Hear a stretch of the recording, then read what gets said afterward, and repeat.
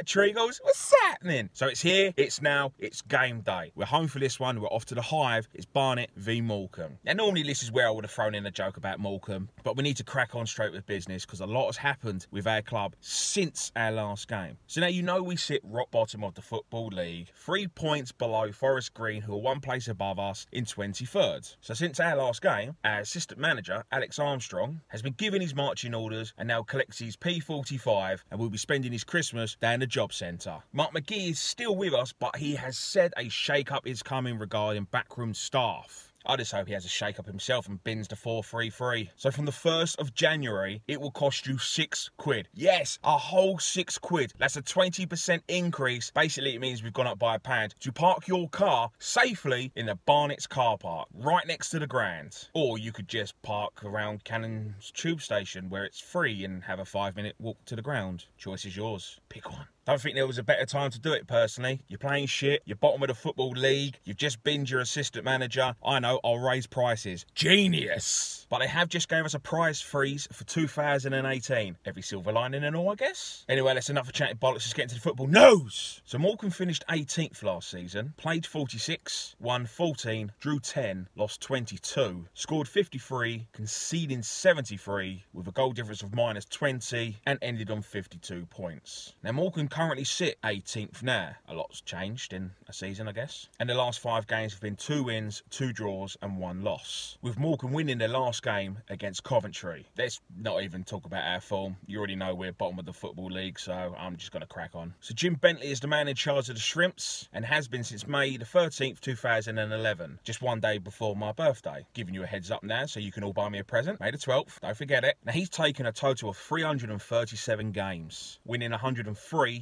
drawing 88 and losing 146, giving him a win percentage of 30.6. Jim also used to play for the Seasiders as well. Between 2002 and 2011, he racked up 298 games, scoring 29 times. Now Morecambe's danger men are number 11, Kevin Ellison, who at 38 is joint league top goal scorer for Morecambe so far this season, with 4 in 17. And he also finished top goal scorer for Morecambe as well last season, with 8 and 3 assists in 45. Now he's been with Morecambe since 2011, scoring 68 times in 256 games. Their other danger men are number 28, Adam McGurk, who is also joint top goal scorer so far with Morecambe this season. That's how it works when you joint top. Not the kind of joint you're thinking of, Foxy. Anyway, Adam has 4 goals, but he's got it in 14 games. Number 8, Andrew Fleming. Number 15, Aaron Wildig. And captain, number 24, Michael Rose, all lead the way with same amount of assists. They're all on 2. Rose has got it in 18 games. Fleming and Wildig have it in 17. Now, the last meeting between the Bees and the Shrimps was back in February of 2017. Tom Champion with the only goal on the 65th minute, giving Barnet all 3 points. You remember him, again, like last time with Sam Togwell. He's the other ball-winning midfielder that we released and never replaced. The last time we played Morecambe at home was only last season. It ended in a 2-2, with John Akindi getting both goals for Barnet. So let's rewind all the way back to 2013 when Barnet last beat Morecambe at home. It ended in a 4-1 victory to the Bees, Luke Gambin getting 1 and Danny Lopez with an hat-trick.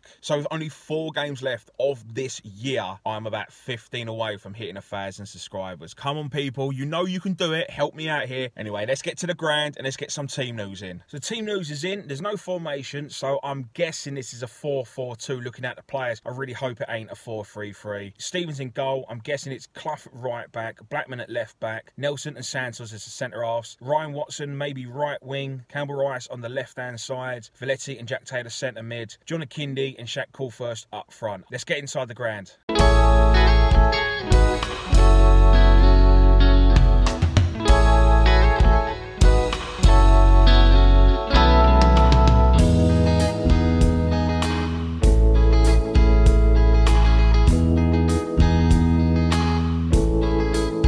So we're almost 15 in and it's still 0-0. Morecambe's had the better of the chance out of us. Shot straight down the throat. James Stevens, he cleared it. For that, we had a free kick that led to a corner. Don't know how we didn't score from it. It was a scramble, but they cleared their lines.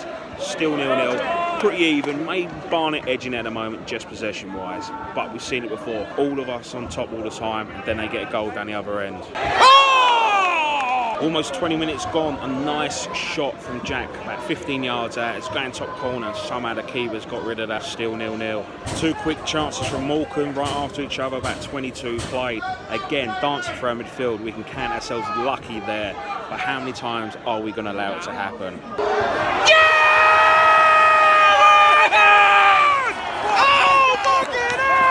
Bang on half hour, it's Barnet 1, Morecambe 0.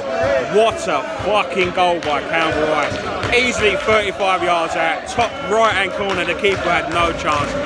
We was a little bit under pressure, but we broke down play, played it through to Shaq. Shaq's hold up play very well.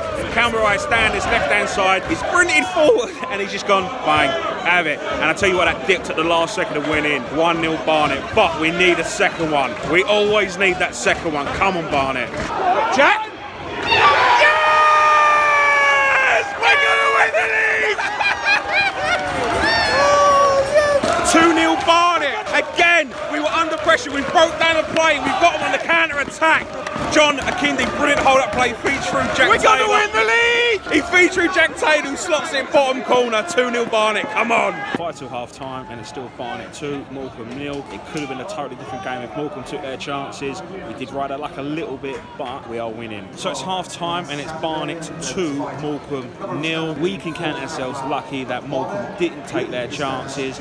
A brilliant goal by Campbell-Ryce. Another great hold up play by John Akindi to put Jack Taylor through, and we're 2-0 up. And we've seen it time and time again where we haven't taken our chances and other teams have. So now it's the other way around, and it's good to see. But if Morecambe have taken their chances, it could have been a totally different game. Right now, we're not bottom of the league. We are one place above it in 23rd. Our final ball has been shocking. The worst thing that can happen to us in the second half is if we sit back, because you're 2-0 down, you're over home, you're chasing a game. Morecambe are going to come at us, so it's either we're going to cut them open and hit them on the counter, or they're going to get a goal back. 2 minutes into the second half, we're still winning 2-0. Just a little bit confusing in the box there. It could have been an own goal. It's bounced and hit the bar and went out for a goal kick. But that's the problem. They just made 2 subs, because the worst thing that we can do is take our foot off the gas. 67 minutes played. Barnet have just been given a penalty. Johnny Kinney's just been brought down. Before that, he literally had a one-on-one with the keeper, but the keeper made himself nice and big, and it went out wide. And again, a couple of corners from us haven't come with anything. Johnny Kinney's to take. Can he make it 3-0 for Barnet? Come on, John, make sure.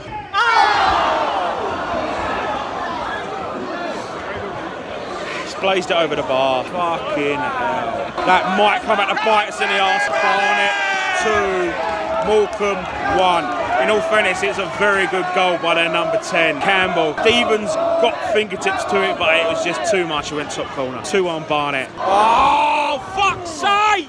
Again, one-on-one with the keeper, John Akindi, and he hits the keeper's legs. Come on, we need to put this game to bed. Oh my God! Almost into the last 10. Jack Taylor has the shot just outside the box. The keeper palms it wide, lands it down Sweeney. He takes a touch, cuts in, has a shot, drags it wide. Anyone at that back post will tap in. Now into the last 5, and this is the ultimate danger zone where we love to concede last-minute goals. Literally the last 10, 15, Morecambe have just been coming at us, and we're not controlling the game at all. They've had a couple of quick chances, and literally, as I'm saying that, Campbell just put another ball in, gone for a shot cross, pretty much how he scored his goal, just went wide of the bar. Again, it's like we're watching the game just fade away past us. 5 minutes to go, can we hold out? 90th minute, +4. I have no confidence. This whole second half has been horrible to watch, it really has. I've not enjoyed this second half football at all.